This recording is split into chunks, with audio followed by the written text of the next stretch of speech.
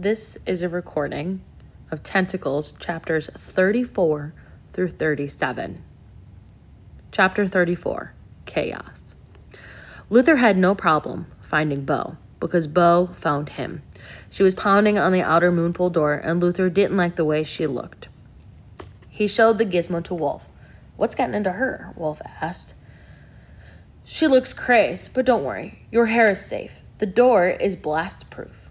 "Yeah," Luther said, "but is it Bo-proof?"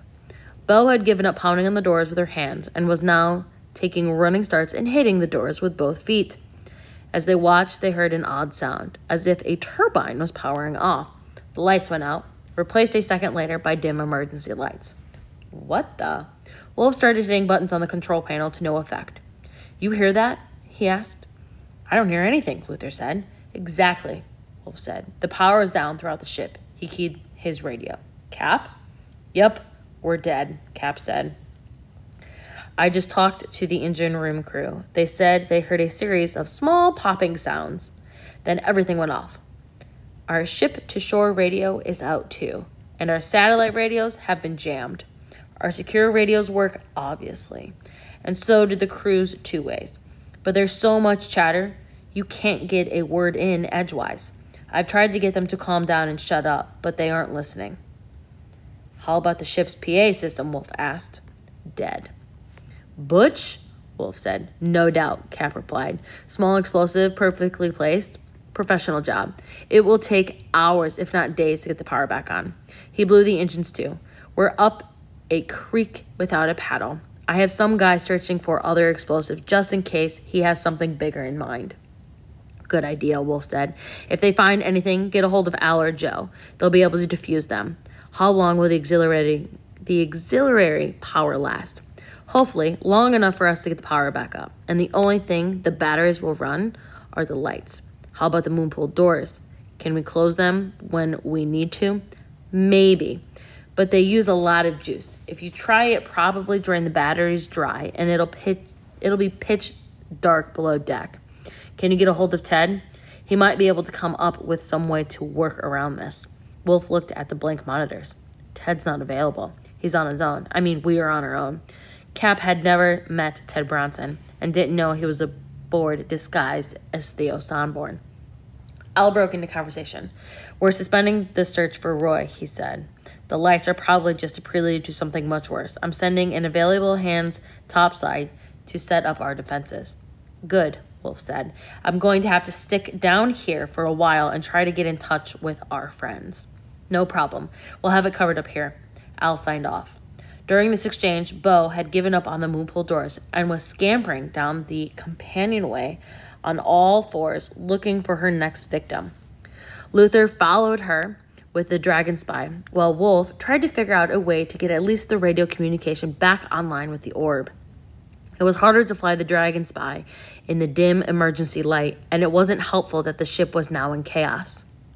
Crew members were running in all different directions, and confused scientists were emerging from their labs, asking why they had lost power. Some of the answers Luther overheard were, "We're under attack. There was an explosion. Hide! The chimp has rabies." Wolf was right about Bo's behavior. When she'd been trying to yank out Luther's hair, she looked like she was enjoying herself. It was a game, but there was no joy now, and this was no game. She was enraged, banging on the doors she passed and slapping aside anyone standing in her way. It looked as if she had lost her mind. Bo ran into the dark corridor, and Luther had to slow the Dragon Spy so he didn't smash it into a wall. When he reached the next turn, Bo was gone. "What do we do?" Grace asked in the dimly lit lab. Bertha was out of the bunk with her shotgun in one hand and her radio in the other, monitoring the situation. "We stay right here," the formal general answered. "Butch, or whoever blew out the power, is trying to create chaos, and by the sound of the radio clatter, he's doing a pretty good job of it."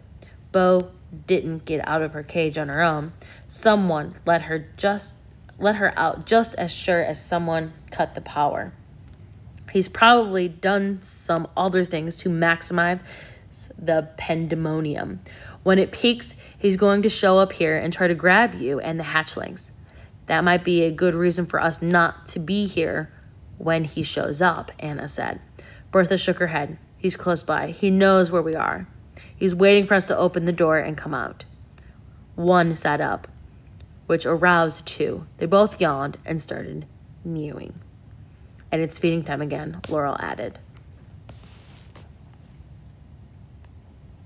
Chapter 35, Predators. I don't like it, Ted said. Everything checks out here, which means the problems aboard the Kolonkov. There are 3 backup systems on the ship. The only way they could lose all of them is a complete power failure. Maybe we should... Their ears were assaulted by a nearly deafening pinging noise, followed by a series of equally loud clicking sounds. What is that? Marty shouted, putting his hands on either side of his helmet. You don't have to shout, Ted said, but it wouldn't do you any good to cover your ears through your helmet. Just turn your speaker volume down. He pointed to the switch. Marty turned it down, but his ears were still ringing. So, what is it? He repeated. Sperm whales, Leopold answered. 5 or 6 of them, all females, if I'm not mistaken. How do you know? Marty asked. I'm fluent in sperm whale, Leopold said. Did you mean sperm whale as in Moby Dick, the 60-foot behemoth? The kind of whale that swallowed Jonah in the Bible? The largest toothed whale in the ocean? Marty asked. The same, Leopold said calmly. And I can't tell you how delighted I am to hear that you have so much knowledge of this wonderful predator. Marty wished he didn't know so much about them. Think they're interested in gulping down an orb? That's an excellent question, Leopold said. By the sound of their echolation, they are definitely hunting, but I don't know how they would respond to our little ball. Don't worry about it, Ted said. If they come after us, we'll be able to outmaneuver them. Oh, and I should warn you both. If we have to do that, you might get a little queasy. Try not to vomit in your helmet. It won't hurt any of the electronics aside, but it will be kind of unpleasant. Marty was happy he hadn't eaten breakfast before they left. I wouldn't be so sure about your ability to outmaneuver them, Leopold said. They are excellent group hunters. But not going to give them a chance to try, Ted said. We're going back up to see what's going on aboard the Kolonkov. I think that would be a mistake, Dr. Bronson, Leopold said. Call me Ted. And why would that be a mistake? We should get closer to the whales, Leopold answered. They're among the most intelligent predators on Earth. They would not have expended the energy to get into the depth without a high expectation of finding food. If they are here, there are squid nearby. In fact, one of the echolations was a sound I haven't heard before, and I'm very familiar with their lexicon. The unusual sound may have been emitted to actually bring a giant squid out of its lair. I'm speculating, of course. We know virtually nothing about giant squid and sperm whale interaction, but this may be a once-in-a-lifetime opportunity to learn something about their predator-prey interaction and share it with the scientific community. Not without a way of communicating that information, Marty thought, and not if the orb becomes the prey and gets crunched in their powerful jaws. We're going back up, Ted said, to Marty's relief. If everything's okay, we'll come back down. But the whales may not still be here, Leopold persisted. They're doing our work for us. Without them, we could search the canyon for months without seeing a single giant squid. The whales are our beacons. After they get their fill, they'll move on. Ted didn't say anything for a long time, which Marty took as a bad sign. Leopold's argument made sense, but it was clear that Ted had a bad feeling about what was going on aboard the Kolonkov. Noah Blackwood and Butch McCall were not in the area of pleasure cruise, as Butch had already proven. 30 minutes, Ted said. 45 tops, then we go up. Excellent decision, Leopold said. Terrible decision, Marty thought.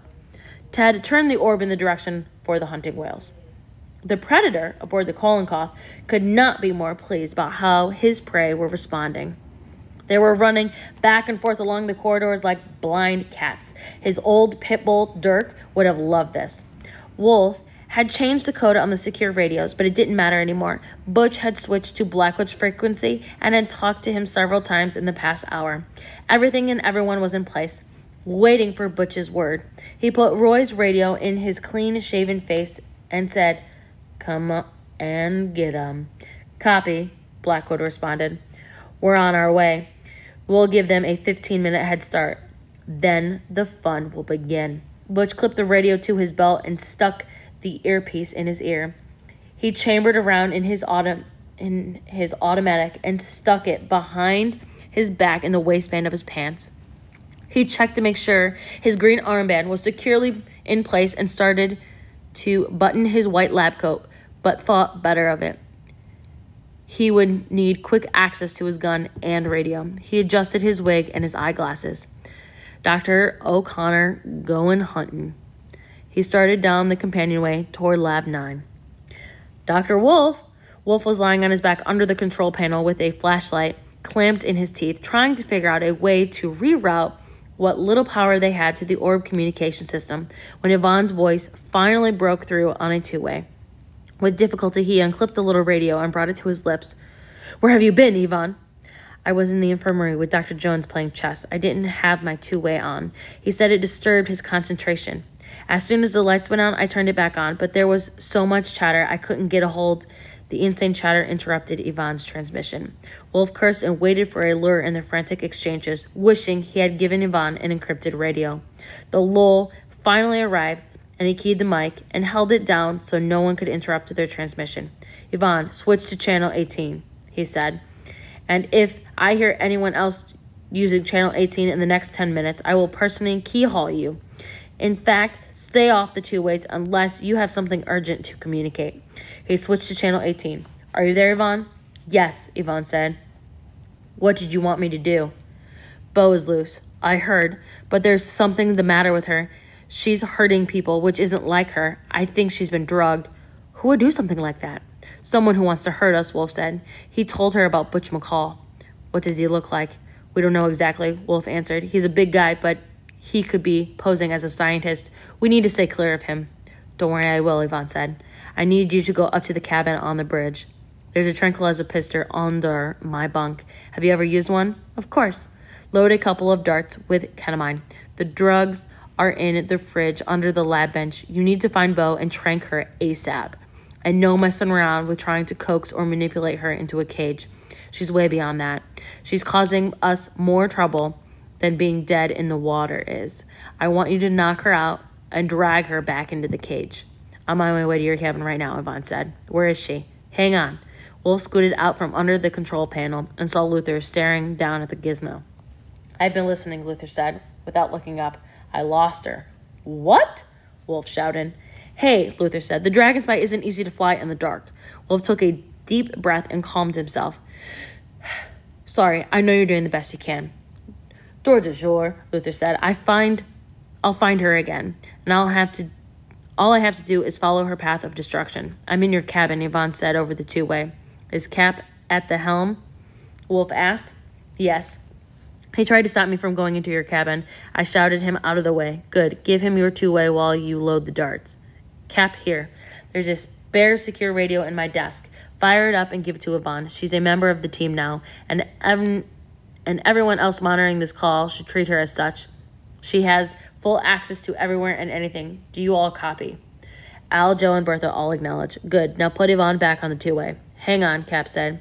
"She has her hands full loading darts." While Wolf waited, he watched Luther concentrating on the screen. "Any luck?" "Not yet," Luther said. "But I just spotted Congo in PD." "The darts are loaded," Yvonne said. "Where is she?" "Luther's tracking her." "With the tags?"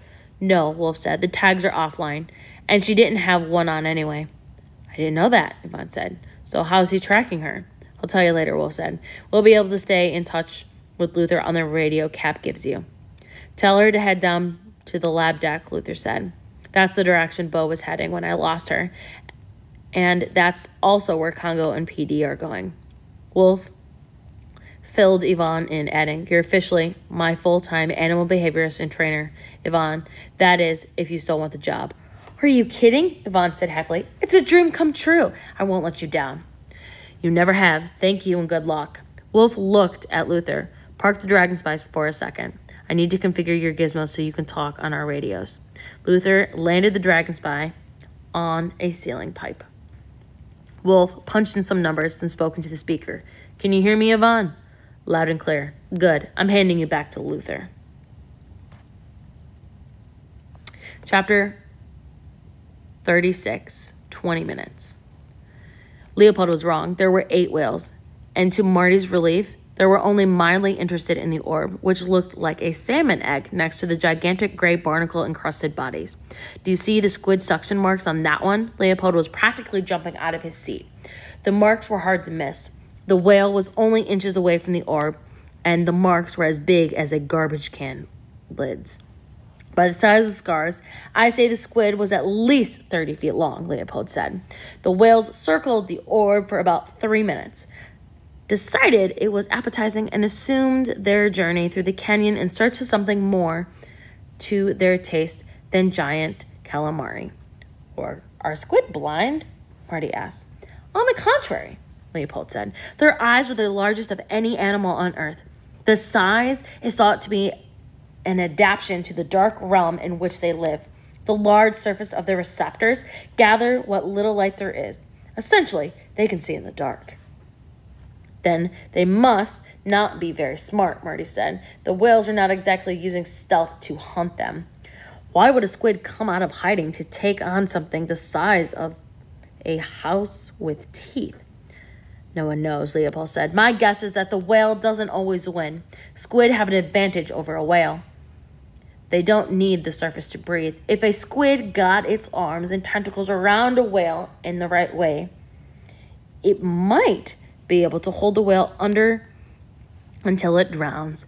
A sperm whale can stay under water for an hour and a half.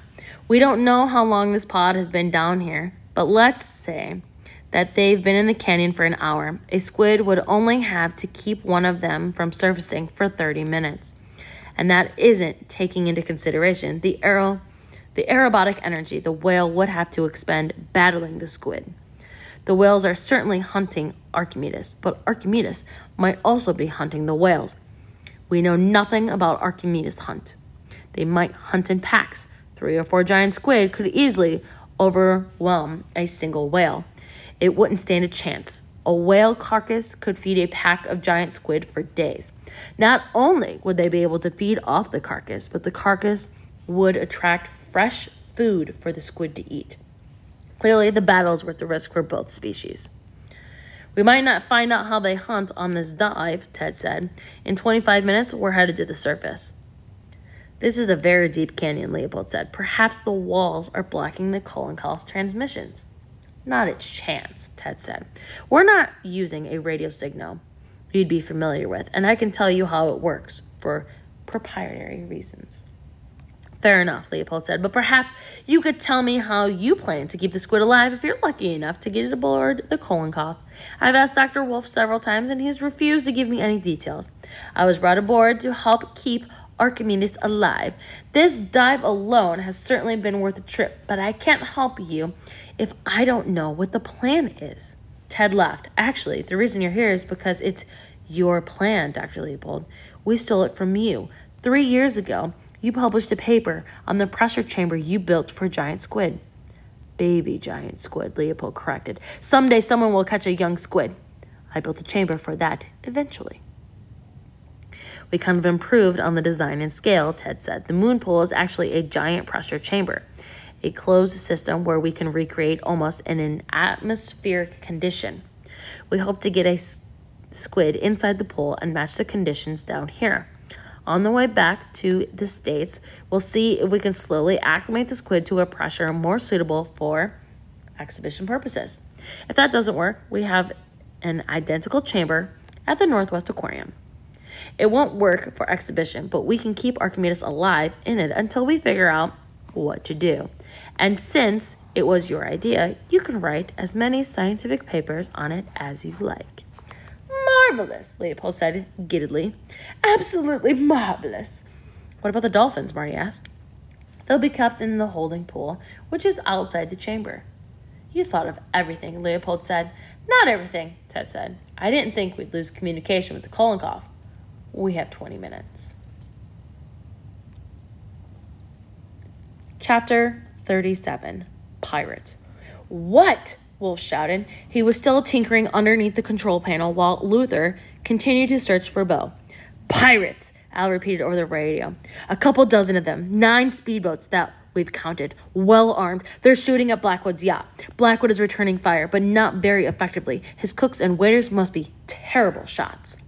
Wolf scooted out from under the panel again and got to his feet.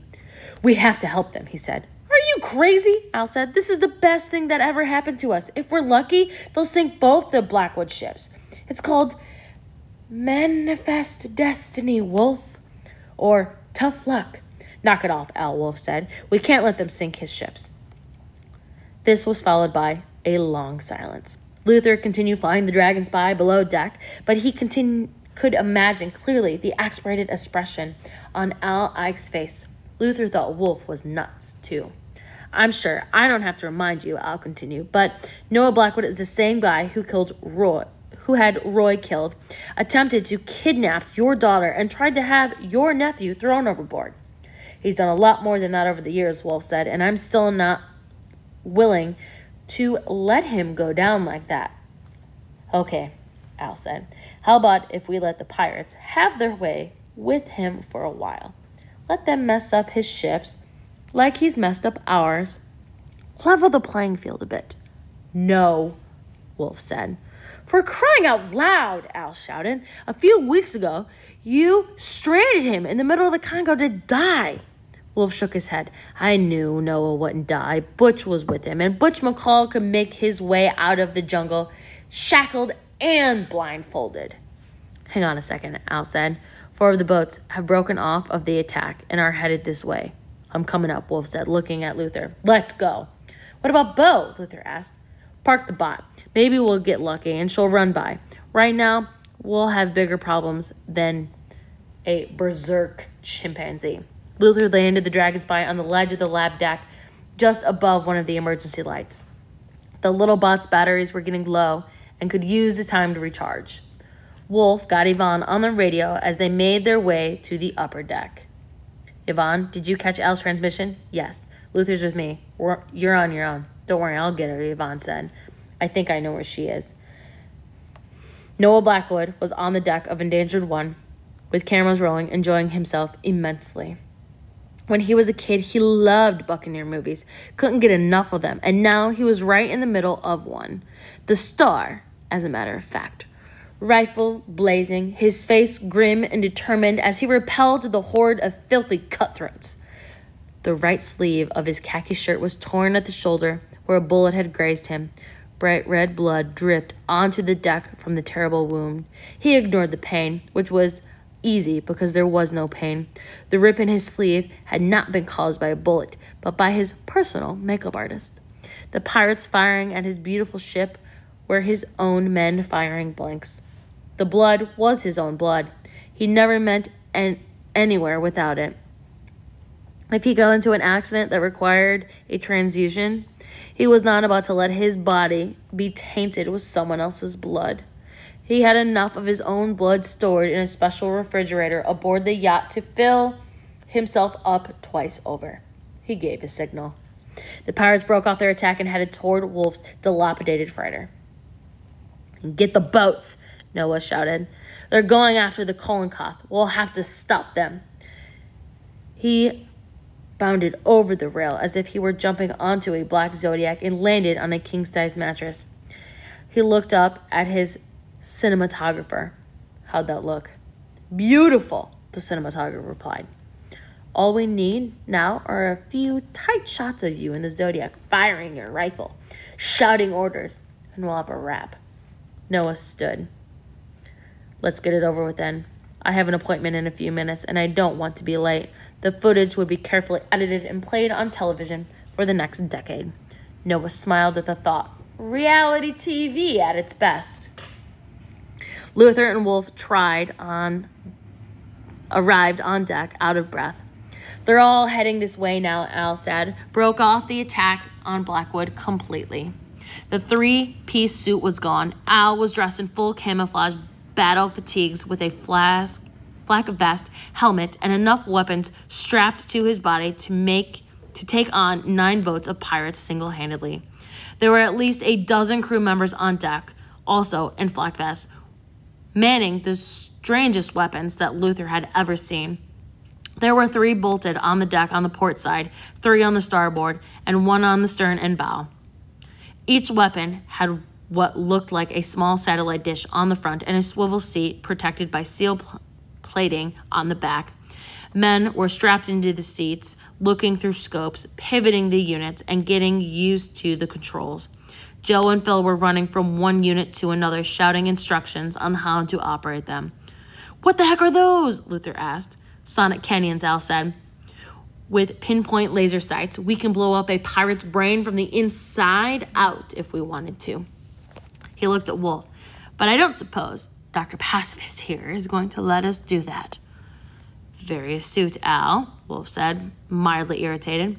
"We'll start by blowing out their eardrums and just scramble their brains a little. If that doesn't work, we'll tone up the heat." "Fair enough," Al said.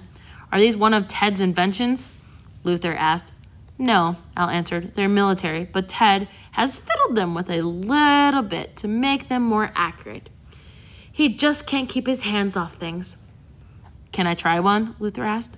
"No," Wolf and Al said in unison. "Do you have any spare flak vests?" Wolf asked Al. "There's a pile of them over there," he pointed. "Put one on," Wolf said. Wolf told Luther. "Then going up to the bridge and stay there and stay away from the windows." Disappointed but not surprised, Luther put on the vest and tromped up to the bridge, which was abandoned. He peeked out the window, saw Wolf staring up at him, and ducked down quickly.